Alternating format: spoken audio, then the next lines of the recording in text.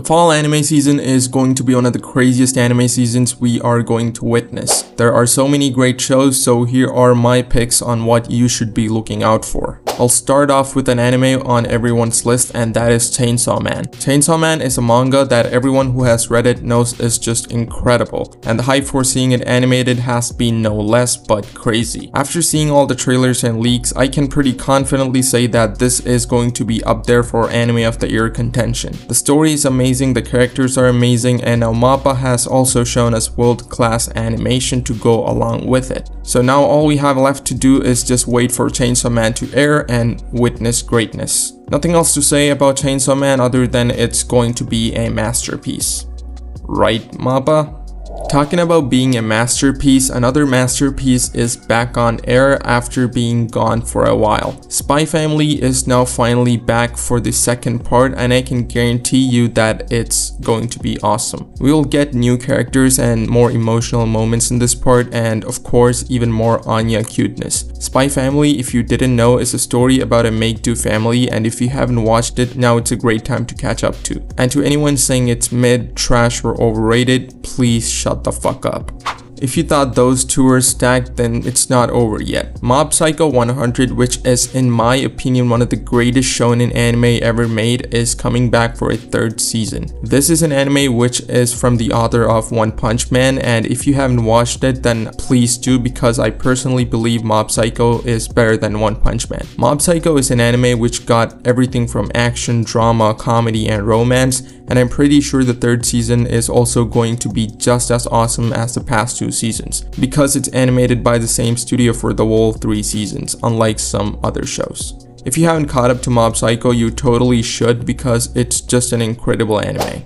So I have a confession to make. I hope you guys will accept me after I say this, but I haven't watched Bleach or My Hero Academia. Yeah, I don't know shit about these two animes, but I will try to catch up to MHA.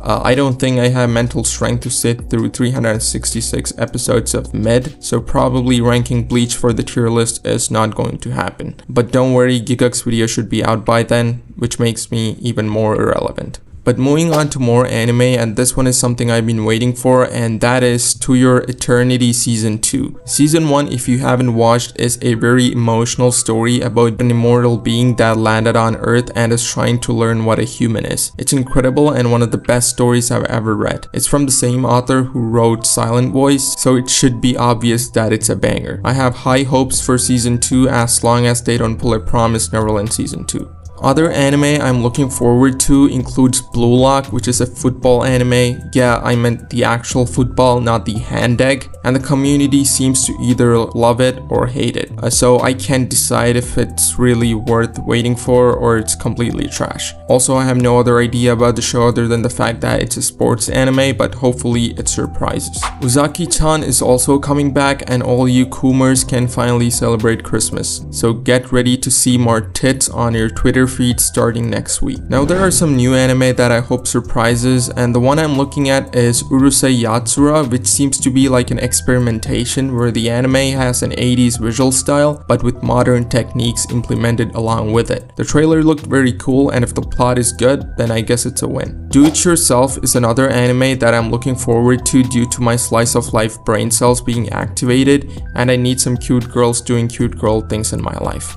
This is supposedly an anime about building furniture and following the niche anime genre like Super Cup for scooters and Let's Make Mugs. Hopefully it's good, if not better, but I will surely be watching regardless. Before I end it, we will be getting a couple of movies this season, but most notably, Makoto Shinkai will be releasing Your Name for the 3rd time under a different title, and this time it's called Suzume. I'm just kidding, and yeah, Suzume is releasing this season, but I'm pretty sure 90% of you won't be able to watch it anytime soon. I know I missed a lot of animes here, but these are the ones that I'm particularly looking forward to the most. Drop animes that you think are going to be a hit or a miss next season. It's a packed season with a lot of good stuff, so anime fans are really eating good. Thanks for watching this video. Drop a like if you liked this video, subscribe to the channel if you liked my content, and see you later.